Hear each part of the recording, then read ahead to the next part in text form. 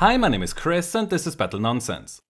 If you want to capture your gameplay and own an Nvidia graphics card, then chances are that you are using Nvidia's ShadowPlay.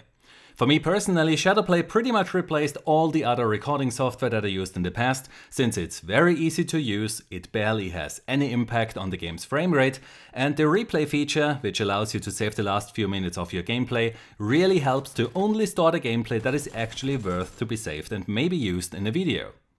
However, during the last few months, ShadowPlay was driving me crazy. Video and audio were out of sync, and instead of 60 FPS, the recorded video files had very strange frame rates, as you can see here. The gameplay captures also either had a black frame every 1 to 3 seconds, or when it wasn't a black frame, it would show a still image from an earlier point in the game. And then there also was insane flickering, like you can see here. So to fix that issue, I tried to reinstall the drivers and Windows Experience. I disabled G-Sync, I tried to record to a different drive, I disabled desktop recording, I tried different recording settings, I even did a clean installation of Windows 10, but nothing worked. So since I had to record gameplay for my videos, I set out to find another recording software that also has a replay feature and next to no impact on the game's frame rate, like ShadowPlay. I think that I found a solution which not only ticks all those boxes, but is also interesting for streamers, which I will tell you more about in one of my upcoming videos. But today I want to tell you what caused ShadowPlay to break, as I spent pretty much the entire weekend trying to figure out what was going wrong. I hope that this information will help some of you to fix the issues that you have with that feature.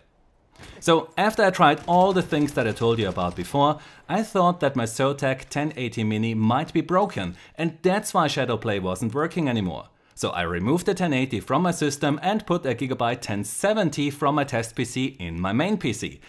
And I got the exact same issue again. So the 1080 can't be the problem, as ShadowPlay works fine on my test PC with the 1070. So I put the 1080 back in my PC, disconnected all non-essential devices, and suddenly the issue was gone. The recorded video files had 60 FPS, audio and video were in sync, and there were no black or repeated frames. Then I reconnected the USB devices one by one, and everything was working fine until I connected my second monitor. With 2 monitors connected to the Zotac 1080 Mini, ShadowPlay produced corrupted videos. Disconnect the second monitor and ShadowPlay was working fine again. It didn't matter where I connected the second monitor to, ShadowPlay broke as soon as both were connected. Now, I've been using a multi-monitor setup with the 1080 for quite some time and ShadowPlay used to work fine. So what was going on here? Out of sheer desperation, I then simply switched the 2 monitors and boom! ShadowPlay recordings were fine again, even though both monitors were connected. As it turns out, when I use just one monitor, then it doesn't matter where I connect it to on my graphics card. But as soon as I use more than one monitor, I must not connect my primary monitor to the DisplayPort connector that is the closest to the PCIe connector. I can use it for an additional monitor, but if I use it for my primary monitor, then I will get these broken ShadowPlay recordings. Now again, if this would only happen with the Zotac 1080 Mini, then I would think that this card is broken. But I doubt that this is the case, as the exact same issue happens with the 1070 from Gigabyte, and I doubt that both cards have the same defect. I also doubt that it's the monitors, as the issue also happens when I make the other monitor my primary display, and the DisplayPort cables can't be the problem either, as I did replace them with new ones.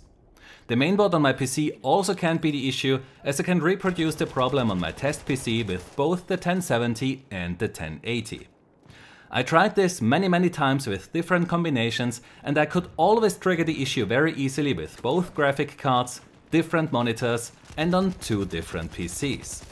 It seems to me that I found a rare bug that only occurs in multi-monitor configurations when you have the primary monitor connected to a specific DisplayPort connector on the graphics card. So if your ShadowPlay recordings also have frame rate issues, a black or repeated frame every few seconds, or if the video and audio are out of sync, then you might want to try to simply plug your monitor cable into a different port on your graphics card, and maybe this fixes the issue just like it did for me.